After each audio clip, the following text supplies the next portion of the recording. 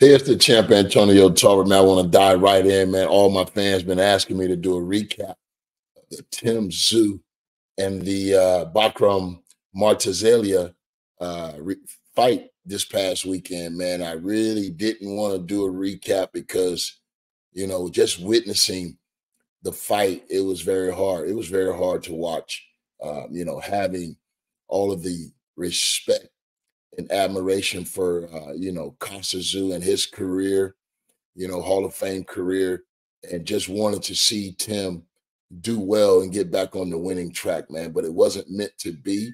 He came in against a fairly unknown fighter, and that's always dangerous, when a guy's undefeated. I went on BoxRec and didn't see any of his amateur accolades, so I really didn't know how deep his career went. I know he started in 2012, but other than that, you feel me? There wasn't no real background on him. I mean, unless somebody knew him, but it wasn't on BoxRec, so I kind of felt that was a red flag.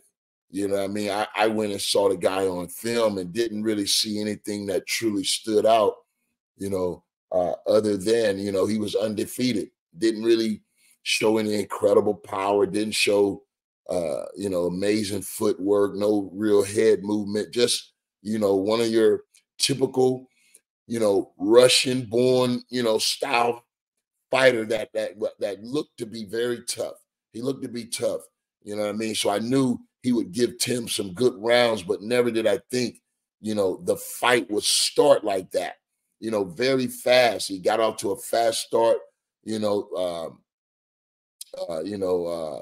guy, Murtazaliev was really trying to control because, again, he was the champion coming in. I thought, Tim should have let the fight marinate a little bit, not even really start to open up to that degree because it really wasn't time for that. You're still in the fill-out round. Get your fill-out. You feel me? But sometimes, as a champion, trying to prove that he belongs, sometimes, we feel the need to do a lot more, to try to, convince not only everyone else, but sometimes even ourselves, are we that guy? Because we're going to stand on, what we come out of our mouth, we standing on it. So I think Tim Tszyu, got a little bit careless early, very careless early.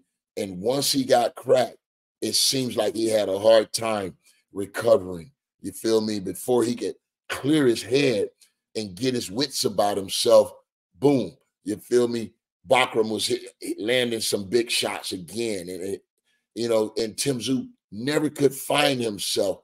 And before you know it, he was taking some unnecessary punishment. And I think his corner did the right thing by stopping the fight.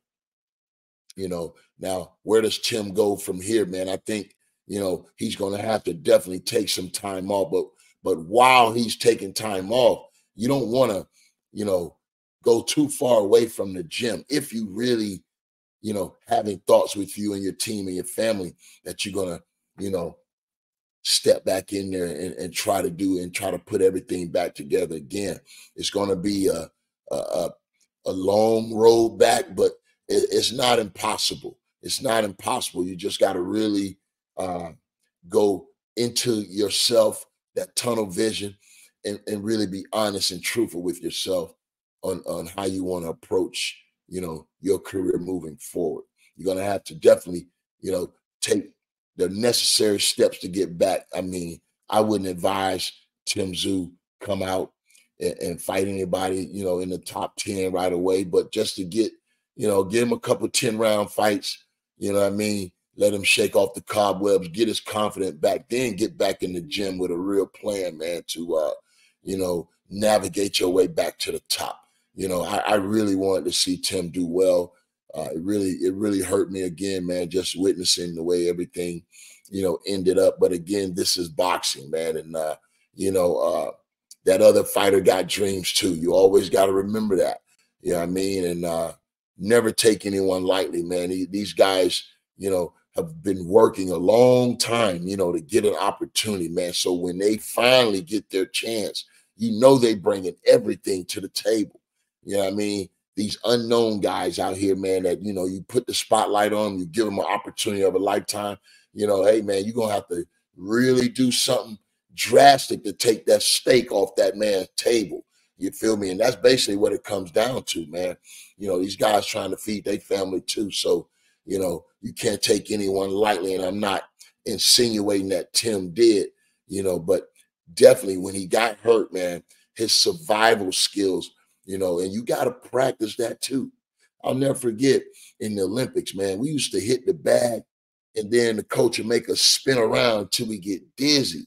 And then we have to attack that bag. You feel me?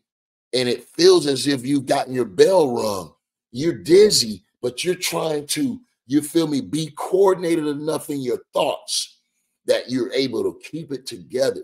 And a lot of times when, you know, it feels like the house is burning down, you gotta fan flames, man. You gotta fan flames. And that takes a cool cucumber under pressure to be able to do that, man. You gotta have a strong mental process in that fight, in the fight game, while that fight is going on, bro.